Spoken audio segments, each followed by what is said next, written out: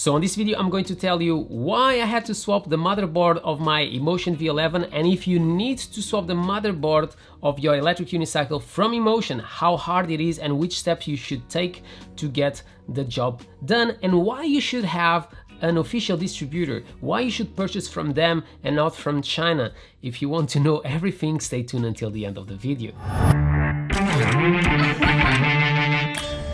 Hi everyone, Marcus here from MADpack, and if you love EUCs, PVs and everything that have an E of electricity, this is the place for you. And today we are going to talk once again about my love Inmotion V11. I know it's a wheel that many of you guys had issues with the bearings and all those stuff, but it continued to be, for me, the most balanced wheel that you have on the market. Yes, they are going now for the batch 4 and they continue to improve, and definitely when I started disassemble this one I found some stuff that I didn't like it. Maybe I will do another video about it, but today we are going to talk about how difficult it is to swap your motherboard. And because I was basically in the dark and I couldn't find any video about this, I decided to do this, because if you have this issue you know how to do it in the future and which steps you should take with your phone and talking with your distributor, because it was not an easy task. It took me basically 2 days to do it, because you need to contact Inmotion to be able to solve your issues. If you have an iPhone, my friends, you need to find an Android, because at the moment that we are recording this video it's not possible for Inmotion to connect to your wheel through an iPhone. When you need to swap your motherboard, is not like Kingsong or Bigot. You definitely need to do the same as Segway. You need to contact them and they will connect to your wheel and basically turn it on, because when you swap your motherboard on an Inmotion wheel, at least on the V11 and I believe on the V12 and future wheels, you'll need to contact them to be able to unlock that motherboard and saying that that motherboard belongs to this wheel at this moment. If you purchase from China and you have a problem with your motherboard, say goodbye, because you will not have any support. So definitely use an official distributor. If you are in Europe, I would really recommend you to use my e-wheel.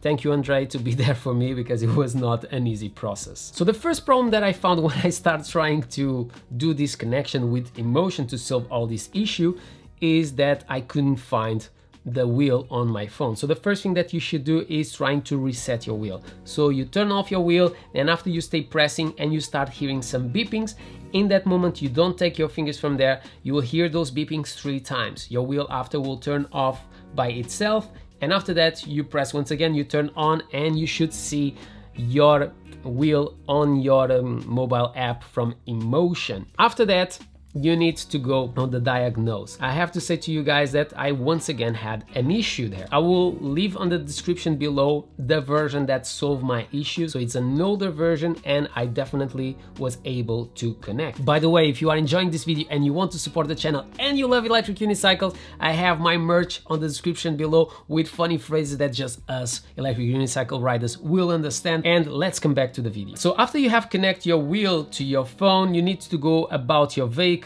You go there, you do a print screen of all that information, because you need to send to Inmotion.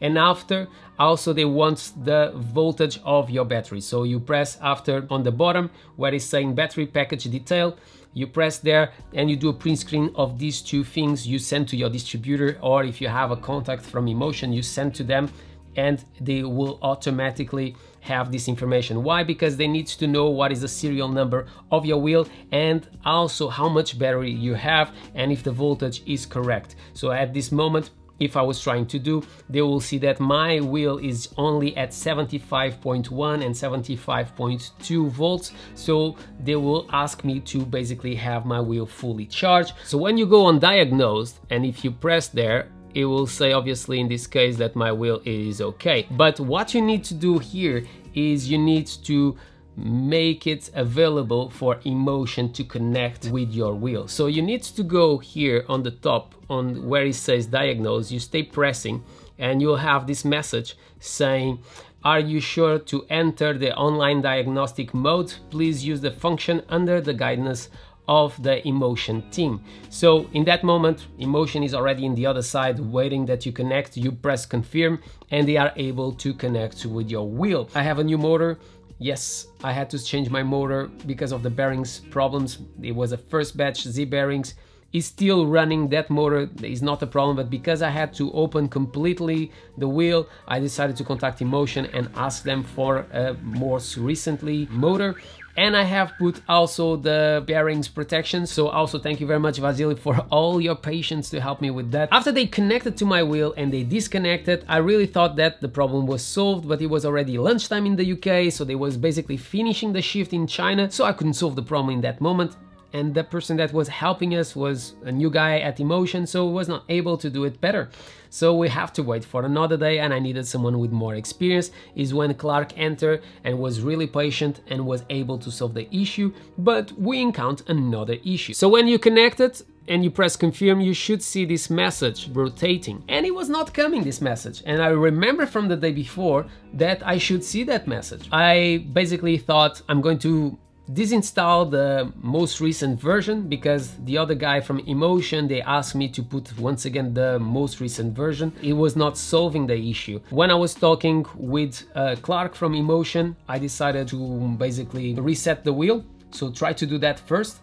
And if it doesn't work, try to use the version that I'm going to leave on the description below and download and do the diagnose through that app. If you are installing an old version or a most recent version, definitely disinstall the old one or the previous one. Otherwise, you're going to have some errors. It was not a problem for me. I have two versions of the Inmotion app on my phone and it worked for me, but I wanted to tell you what they recommend me to do. By the way, when we talk about the Inmotion V11 motherboard, you have two parts.